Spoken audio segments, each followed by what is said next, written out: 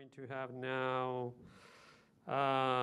Stephen Whitmarsh and Atau Tanaka. They're going to present some interesting stuff. I'm just going to introduce them for those of you who, including me.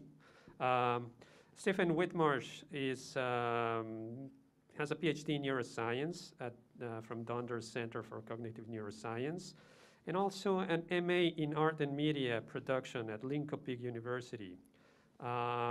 He works at the Paris Brain Institute studying epilepsy and at MSH Paris Nord as part of the BBDMI team.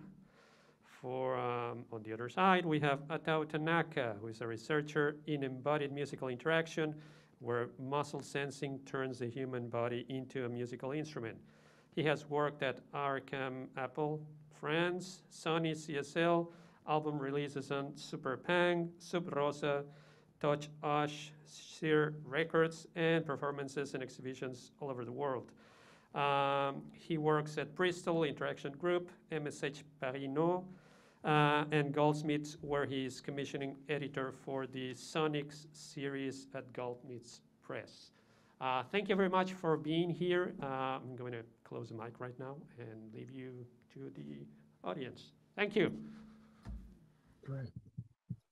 Okay, thank you very much for the introduction. Now I'm speaking into the void, but I can see myself on split screen with Stephen there in the main hall. So that's fantastic. Meanwhile, we will get into this, but Stephen and I are in a separate network connection, sending data and audio between London and Paris. So to explain all this, I will share my screen. And as I get up to do this, I just want to thank Adriana for taking the initiative to host ICLI this year. I have fond memories of the last time we were physically there in Lisbon for ICLI a few years ago, but really great to do the hybrid today and to follow Kate, Alex, and Miguel. Okay, so I'm going to share. Let's see if this works. Yes, this seems to work. Okay. So the project that Stephen and I are part of in Paris is called the Brain Body Digital Musical Instrument. And that's what our presentation is today. What does this mean? Let's see. Oh, here we go. So Brain Body Digital Musical Instrument, BBDMI, equals EMG plus EEG plus UCD. Now, what does this mean? We'll learn about EMG and EEG. UCD we will talk less about, but it has to do with user-centered design. So the BBDMI is a 3.5-year project funded by the French research agencies in the area of the digital revolution, where we will seek to make a new musical instrument that interfaces with the body and the brain, and that we will publish under principles of open science. That means our code will be open source and the hardware that we will produce will be open hardware. It does bring together then humanities research in music with neuroscience and with a focus on working with users. The partners are then the lead, the Maison de Sciences de l'Homme Paris Nord, which is a big humanities research lab. I seem to have lost my share screen there in the hall, or let's see, that's okay. The CICANT Music Dance, which is a computer music research lab at the University of Paris 8. The Hôpital Salpêtrière in Paris, where Stephen is a neuroscientist working at the Institut du Cerveau, or the Paris Brain Institute, and Soixante Circuit, a small design consultancy and startup. Okay. Okay, so everyone says I can still see my share. Well, that's good. Okay, so I'm looking at something else. Great. So, as long as people are seeing, so what we see in the upper right is a quick image of the hardware we're producing. we see Stephen performing brain music in the lower left. And just as an example of users, this is a gig that I did last year at the Sonic Protest Festival, trying electromyogram on an autistic musician called Sika Noise. So part of our user work is to explain the diversity of people that we're working with so that we're not just dealing with virtuoso electronic musicians in the systems that we create. Okay, so first a really quick review of what we're trying to capture in a musical way. We are dealing with neurological biosignals. Okay, these are electrical signals of the central nervous system. Okay, the body produces electricity in the form of little tiny microvolt spikes of nerve cells, okay, and that can be picked up by electrodes, either needle electrodes that we stick in to the skin, or surface electrodes, hospital gel electrodes that I'm sure many of you will be familiar with, that we stick onto the skin. So the body produces electricity. The body produces electricity because the central nervous system, where the brain is in interaction with what the body does, okay, can be picked up at the level of the brain and at the other extremity of the limbs. So as many of you may know, I have worked for a long time with the electromyogram signal, the muscle signal, okay, in music.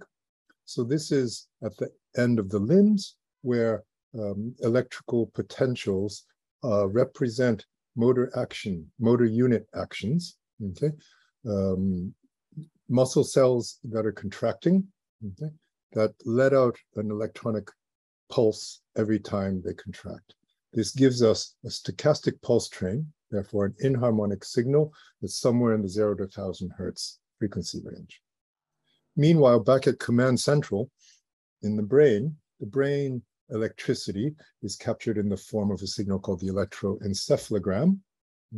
And this reflects brain activity in the different cortexes, or the cortices of the brain, visual cortex, auditory cortex, motor cortex, amongst others. We can pick up signals that are in response to events, so event-related potentials. And a famous one is something called the P300 signal, which happens with a little bit of delay between 20 milliseconds and half a second after a stimulus, okay? Or more steady state oscillations of the neural activity, and quite often we're quite familiar with what are called alpha waves from the brain in the 8 to 14 hertz range that are a reflection of relative states of relaxation or focused attention.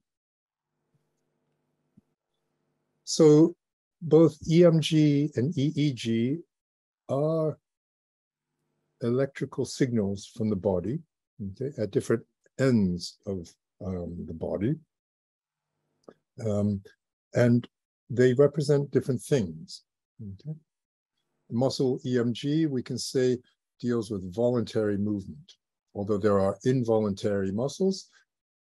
Mostly when we think about using muscle as an interface, we're dealing with voluntary limb movement. And what I've observed as a musician, that this is a sensor that's quite different from using other sensors in embodied interaction. Many of you may be familiar with using computer vision systems, webcams, Kinect systems, or accelerometers and inertial measurement units. Those, or motion capture systems, those systems pick up human movement after it happens. I've noticed in my work with the electromyogram that in fact, I'm picking up the intention of a movement before it happens or as it happens. So in here, we're not observing the result of movement, we're looking at the body in its intent to make movement. And this therefore allows us very quick forms of interaction.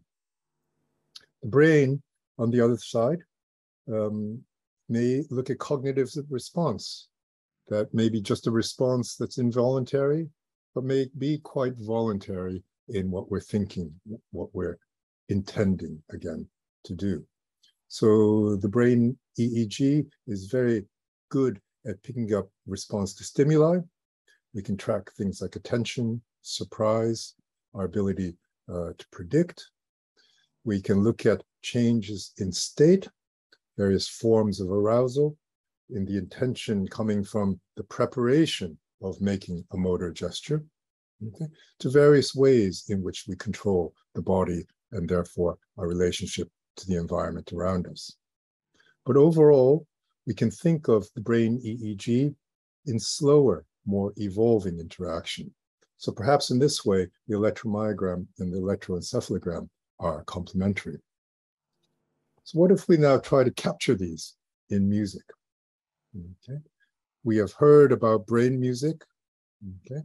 Stephen is a practitioner of that with his group, the EEG Synth.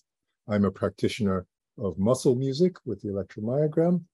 We're not alone in these endeavors. The picture that you see, Alvin Lucier with what may be the first brainwave music piece in 1966, music for solo performer. Okay. And 50 years later, a colleague and friend, Federico Visi, in Berlin, working with muscle systems and electronic music performance. But already, even in these pictures, we see the complementarities of slow and fast interaction. Lucier's piece being on stage and ostensibly doing nothing to make a series of percussion instruments resonate. Federico's case, remixing and very much in movement on stage with his muscle interface. So what are the different configurations that might allow us to link together electromyogram and electroencephalogram in what I call multimodal musical interaction? Could we imagine EMG and EEG on a single musician? Could we capture limb movement and track the brain activity that brings us to that movement? Okay. Or could we imagine EEG on a performer and do some kind of audience tracking with EEG in the audience? EMG on stage, EEG in the hall, to maybe then watch a piece of gestural performance on stage and track the audience response and perhaps have that feedback into modulating a sonic landscape. These are all possibilities. And these are some of the configurations that we're studying in the BBTMI project. Today, what we're going to hear is a duet between an EMG performer, myself, and an EEG performer, Stephen, who's there with his brain head cap on, now, as well as headphones. So yeah, he's got a lot on his head and quite a bit on his mind. Okay. And before we wrap up with this part of the presentation, just a quick information and advertisement about the hardware we're creating in the BBTMI project. At the end of some of my previous European projects, at Goldsmiths, we created a board called the EAVI board. We presented it a couple years ago at the NINE conference in Brazil. We made this prototype with Martin Klang, who is a well-known modular synthesizer designer. He's got a company called Rebel Technology. Within Rebel Tech is an audio signal processing framework called OWL.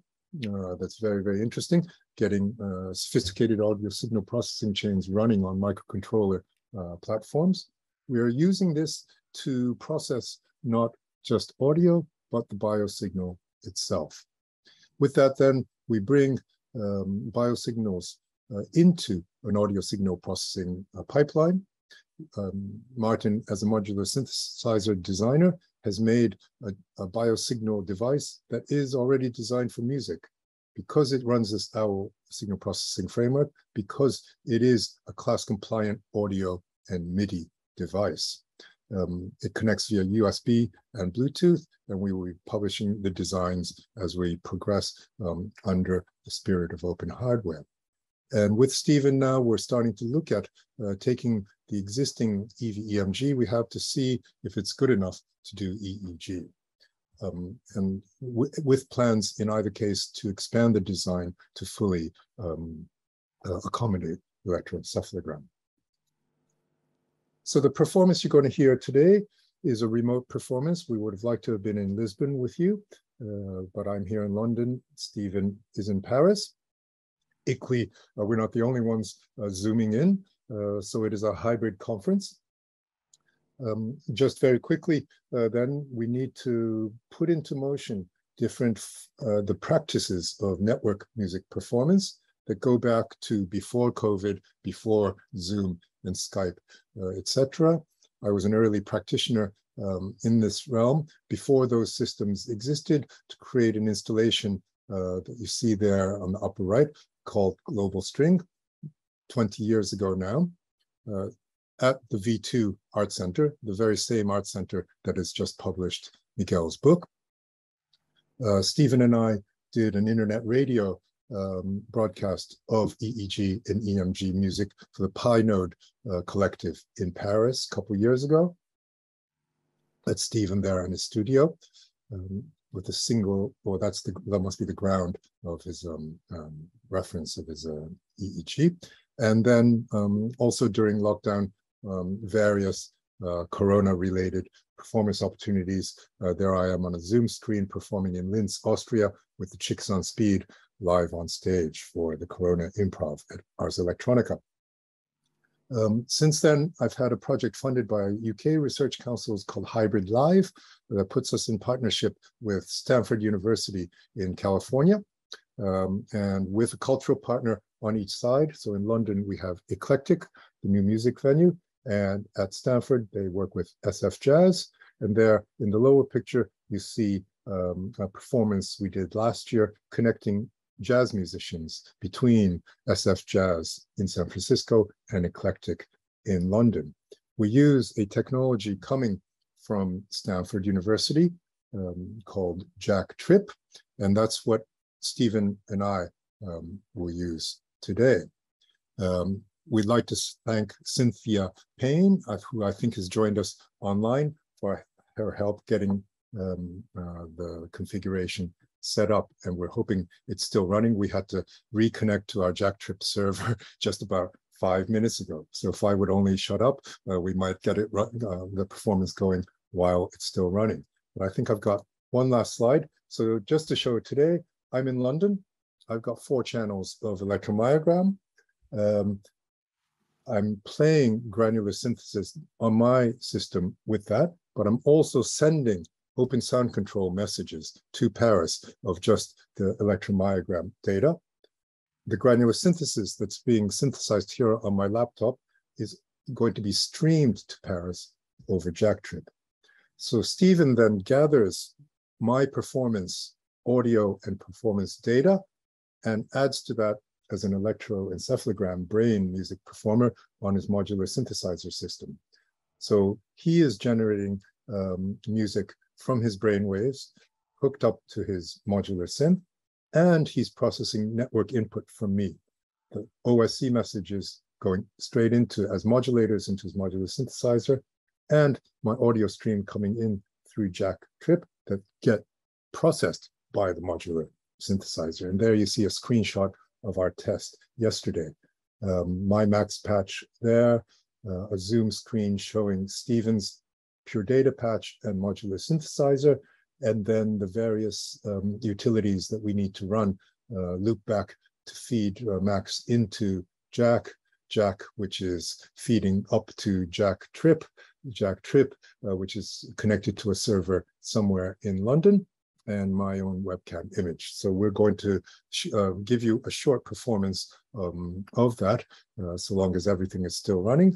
But before we do, I thought I'd pass over to Stephen for a little presentation from him. Yeah, can you all hear me well? I also would like to start thanking Cynthia Payne for her help the last 2 days setting up Jack Trip, and the organizers of the conference for this opportunity for us to really develop this performance for this conference. So it's a great opportunity and a great challenge. So it is definitely one of the more complex batches that I've been able to do. Well, we'll see. You saw me look just next to me the whole time because I have some things that keep bugging out, and so I'm just hoping everything holds together for today. So you don't see me, apparently. Well, let me at least start by sharing for 1 second, one thing that I would like to show you is, okay, well, let me, okay, sorry for this. So can you see my shared screen? Okay, so as I was saying, we have several ways in which you patch. I just wanted to show you the patch that I've created for the EEG, and with this maybe also introduce a little bit of the processing that will be occurring. As you see, I'm wearing a EEG headset, courtesy of Mentalab. It's the Mentalab Explore. It's a new EEG device recently on the market. It is the smallest one available.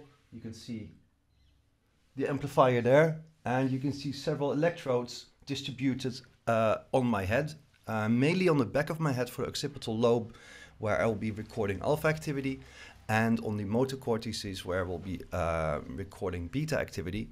And those will be patched in different ways, as Atau explained, to the modular synthesizer. Now, just to reiterate, perhaps, because it was a lot what Atau said, and something we're proud of what we've just been able to accomplish, is that I record this EEG wirelessly onto my desktop, which I'm sitting behind now. We're streaming that via LSL, which is a protocol for data transfer very much increasingly used for laboratory setups where we use EEG, EMG, etc. Low latency, continuous signals. And those we then retrieve using our own Python toolbox. And that's the EEG synth, which you are now seeing the patch for, which we share openly for other people to further develop both the source code as well as sort of examples and potentially reenactments of whatever we develop over these years. So this has been developed for a handful of years together with Robert Oosenveld of the Donde Center, where we have different software modules in which we do basic EEG processing, such as retrieving the spectrum of an EEG, filtering, interaction with music devices, MIDI, OSC, LSL, etc.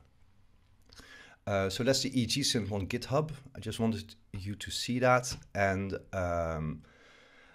then so let me go back to the description. So once we have this LSL data, I process different spectra, and those spectra can be live manipulated, because as you will see, for example, my alpha, everybody has a different alpha peak. My alpha peak turns out to be pretty low in frequency, so I can shift it to be optimally sensitive to my brain activity. And then I transform those signals into scaled and calibrated OSC signals, which are then sent to a pure data patch on this desktop, which takes care of sending it to a DC-coupled audio device, the Expert Sleepers ES9, in the modular synthesizer.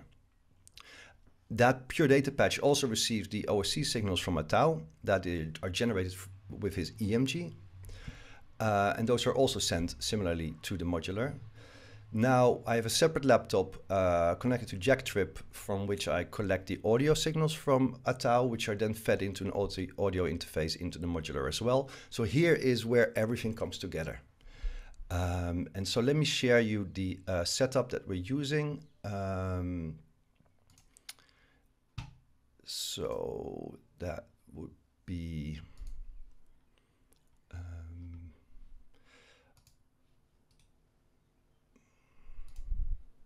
okay.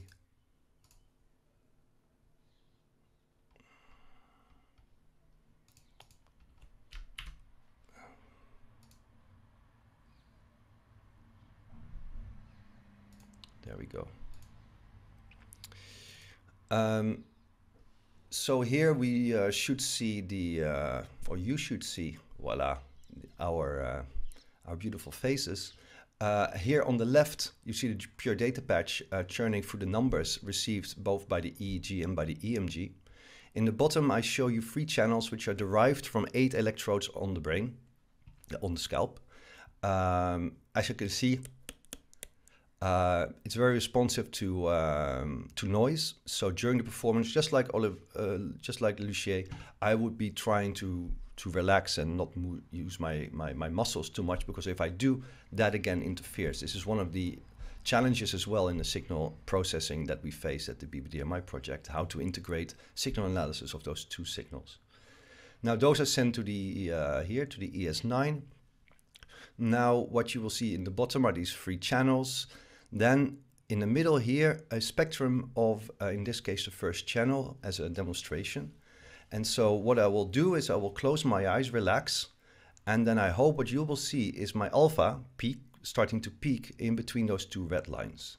So bear with me, I hope I can relax sufficiently for this.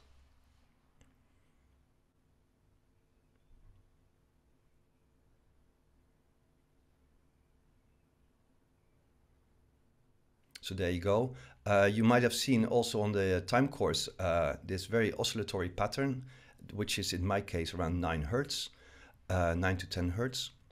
And then on the right you see calibrated control signals derived from these power values that are sent to the modular synthesizer, which is a little board here on the where my cursor is. And from there on we patch. Now I can, as a short demonstration before we start together, I hope you will hear a drone. So this is a complex oscillator that I will be able to fold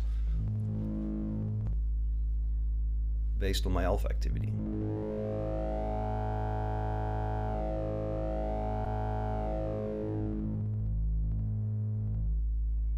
So the point here is that we are discovering these different configurations, of course, and one of the configurations is the relationship between the listener and the brain and the music. And so I would like to just emphasize, for example, that we can take a active listening approach here, where we are not so much controlling the music. I am, for example, also not controlling Atau's music, but I can listen to that degree that a synchronicity can occur or a relationship can occur between my brain response and the music, which then in turn modulates the sound.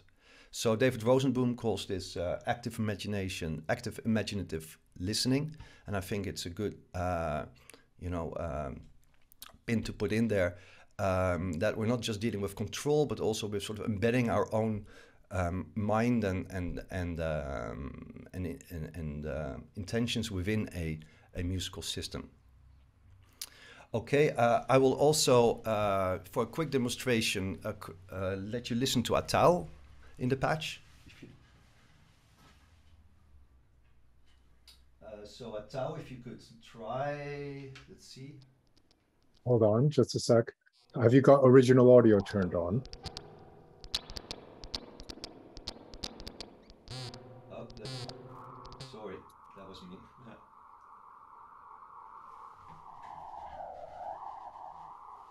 So as you can see and hear,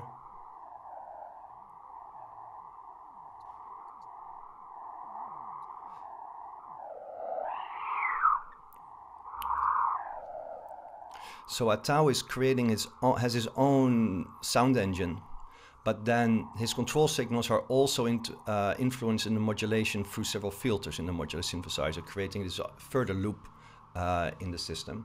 And then, of course, I will be interacting with it with my brain activity as well.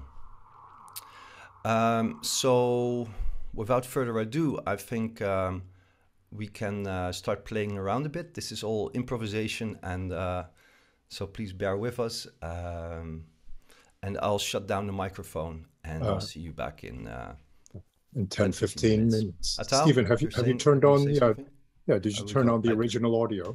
Sorry, I can hear you now again. Yeah, did you turn on the original audio for the stream? Okay, let me double check. I think so. Yeah. Good. I heard you in stereo. Good.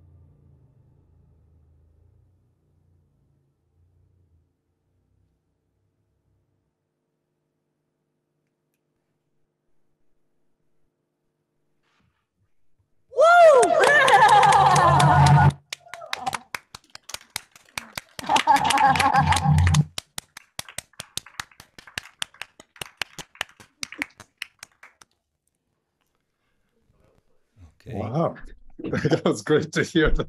Wow. I've never heard Zoom applause like that. That was good. I was too late to hear, but It's recorded, I think. yeah. Encore. It was so great. Normally, I don't use headphones because of potential interference with the EEG, but the fact how much you can get into it is so much stronger. Right. And yeah, I'm just at my desk, as you can see, but it got me into a space, with headphones that was somehow spatial, but quick enough in its response to feel connected somehow, both to Stephen and then to you all in Lisbon. So thank you very much. Yes, thank you.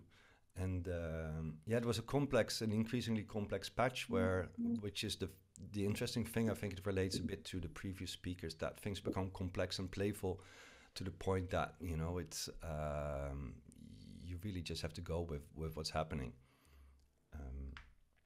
And so I think at one moment I thought I was listening to you, but I was listening to myself and, things like this. So I don't know if I cut you out too much at one point. My apologies for that.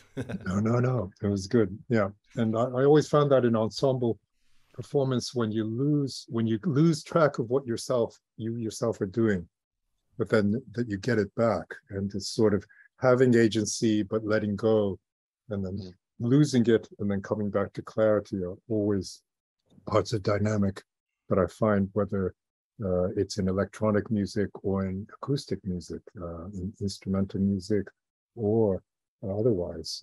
And so I enjoyed that.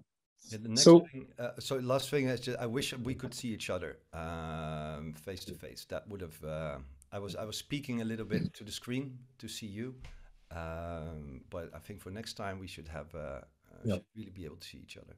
That's part of the Hybrid Life project, is to try to create visual representations to go along with Jack Trip that are synchronous. I had a good view of the whole thing, and so by looking at the share screen and the way that the presentation was done in the auditorium there in Lisbon helped me to see what you were all seeing, but I saw myself and saw Stephen. So we've obviously gone on for a very long time, but the others have foregone the questions and answers. And so, Adriana, I don't know what you would like to do now. I'm sure there must be questions for Miguel and Kate and Alex as well, and we don't want to take that away. Yeah. Okay. Thank you for the awesome. Can you hear me? Yes. Okay. Hello. Thank you for the fantastic performance.